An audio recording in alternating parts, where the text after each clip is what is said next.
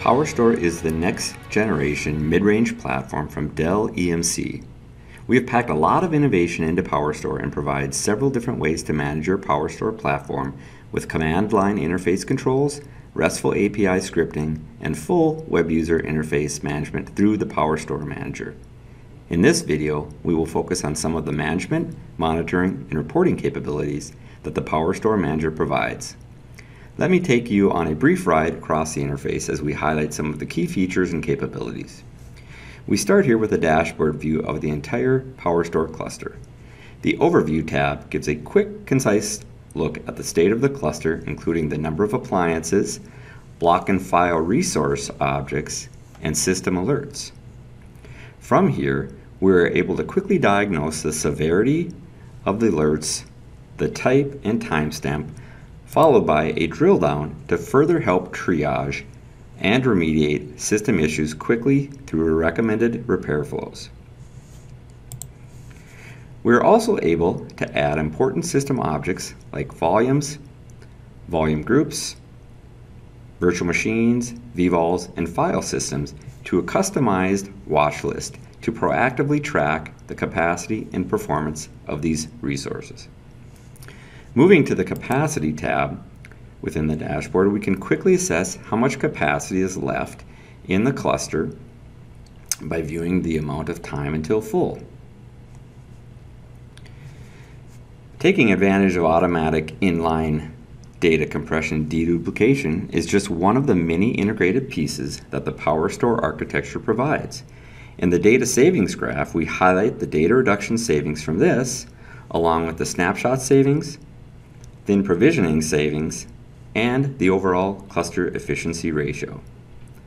And in order to stay on top of capacity usage, we have a top consumers view of the logical used and provisioned capacities automatically collected for your volumes, volume groups, virtual machines, appliances, and file systems. The Performance tab within the dashboard highlights the overall cluster performance for metrics like bandwidth, IOPS, latency, and I/O size, and for various windows in time, including hourly, monthly, or as far back as 2 years with customized zooming granularity. The Performance chart also allows you to track and align data points across metrics for a point-in-time view, which helps to quickly tie together events that may be or have contributed to spiking performances during high latency windows, as an example. Now, the provisioning of storage is a standard but very important aspect of any storage platform. And with PowerStore, it's quick, straightforward, and flexible. But before I walk through that, I want to highlight another important piece to this platform, which is the integrated storage protection.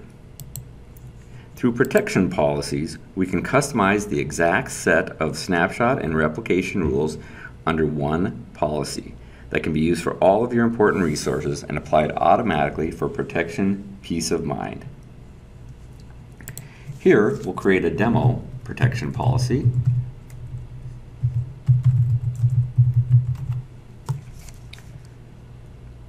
With a daily snapshot rule that was set up previously on a weekly basis with retention of 3 days. And I'll create a gold replication rule that will replicate to a remote cluster we have set up with a recovery point objective of 1 hour.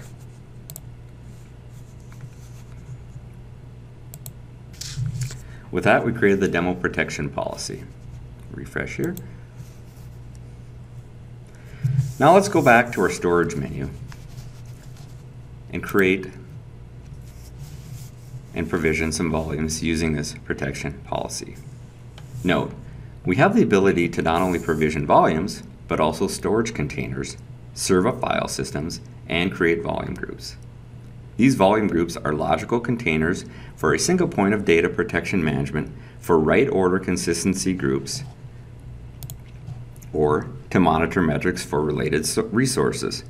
Volume groups can be used for development applications, and user storage resources, just to name a few.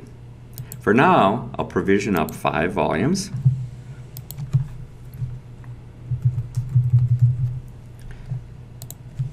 $10 gig in size.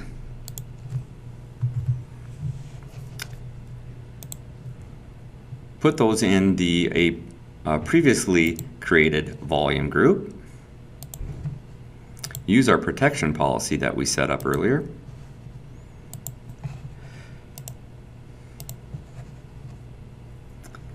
And now we have created those volumes under the volume group with the demo protection policy.